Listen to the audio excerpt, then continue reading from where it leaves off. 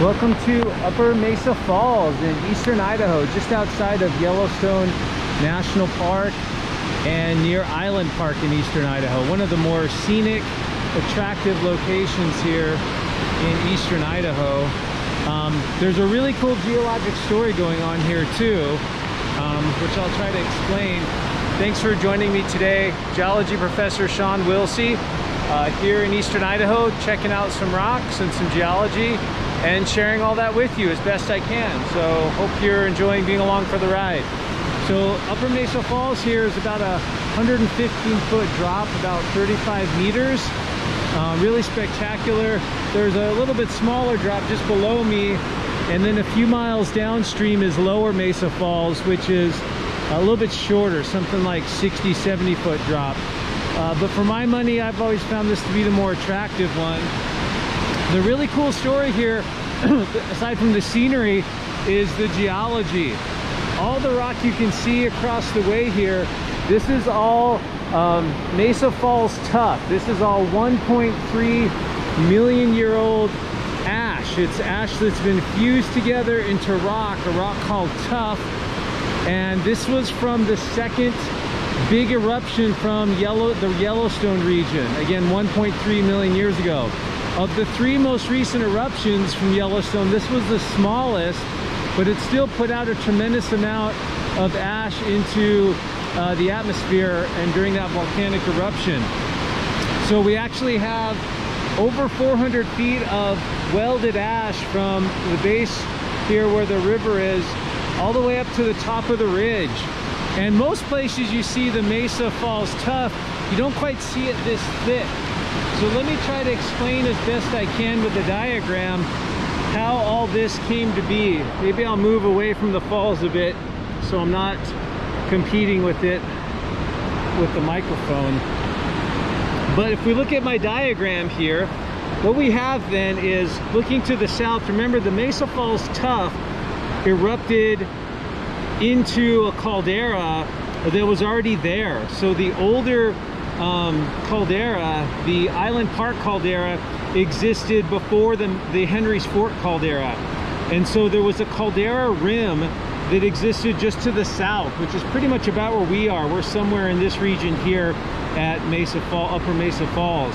So as the ash, the big billowing clouds of ash collapsed downward, they produced pyroclastic flows, so avalanches of ash that were racing out towards the south. Now some of that ash actually climbed up and over the caldera rim, which is, you know, in some places upwards of 1,000 feet, 300 meters in height, up and over that caldera rim, and then raced down the flanks of the volcano. But here up against the caldera wall, there was a thick accumulation of ash that ponded up against the wall. So we had a much thicker deposit of ash. It was fused more densely due to the heat and the thickness of the ash. And so that's what actually forms the volcanic ash that we see right here at Upper Mesa Falls with this 400-foot thick ash layer here.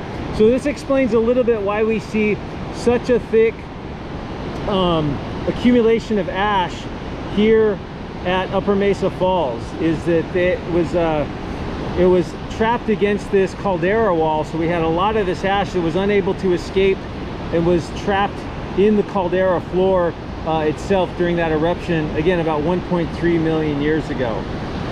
The location of the river is at an interesting geologic location, because we've got to the east of the river, we've got basalt flows. We have these lava flows that are about 29,000 years old, and you can see they look quite a bit different than the rhyolitic ash. It's more blocky, it forms a big talus slope here, it's got a lot more fractures in it, and that's juxtaposed against the ash on this side, the tuff, which is much more cohesive, forms bigger cliffs, and is what's actually forming the cliff band where the waterfall is here right now.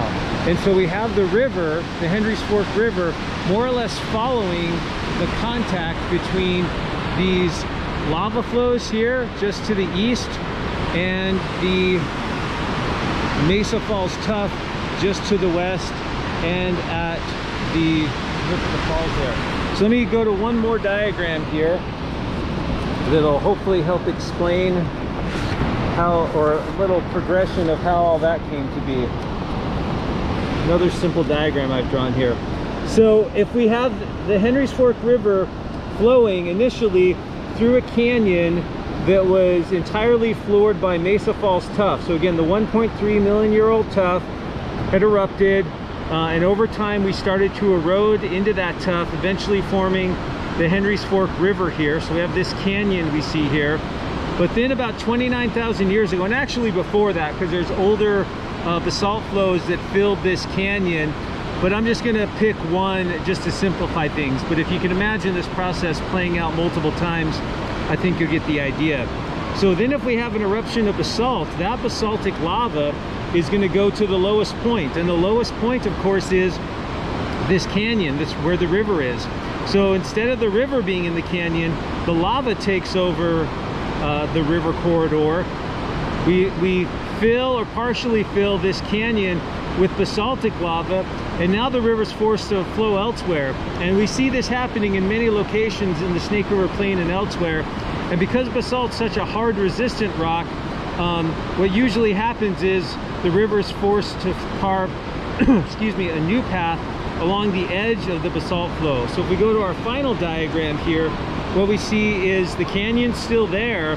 The basalt's been partly eroded because the river now occupies this other little section here, and so the river's cutting down with basalt on one side and this older tuff here. So again, in this case here at Upper Mesa Falls, we've got 29,000 year old basalt flows and 1.3 million year old rhyolitic tuffs.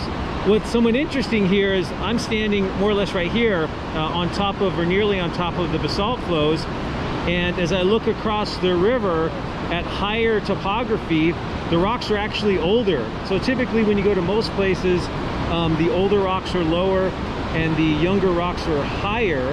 But here it's been a little bit reversed, unless you can really kind of decipher the geologic history and what's going on here. So an interesting juxtaposition, these basalts right here on the east side of the canyon, forming these sort of columns and terraces, and the big talus zone here.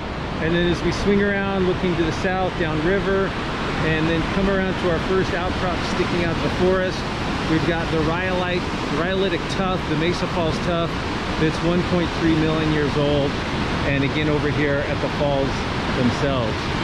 So interesting geology, and really a story that will likely play out in the future. We expect, you know, future eruptions in this area at some point, likely basaltic eruptions. Those basalt flows will come down into this canyon, dam up the river, disrupt it for a period of time, and ultimately divert it. If those lava flows are coming in from the east, we would expect the Henry's Fork River to then shift to the west over time, and possibly change the location of the falls as well. So just another quick shot there of Upper Mesa Falls. So get out of the way of the folks here, but get one more look at these basalt flows over here. Nice little kind of amphitheater where the river's probably undercut a little section of this in the past and caused some undercutting, and then you can see all the rock fall here and the talus below. So this is the Pine Haven flow, about 29,000 years old. So hope you enjoyed this. Thanks for joining me again here at Upper Mesa Falls. Appreciate all the support you can provide to help me produce more of these travel videos. Lots of options there under the video description, the thanks button, or the banner of my homepage here on YouTube. Thanks so much for joining me from Eastern Idaho and Upper Mesa Falls.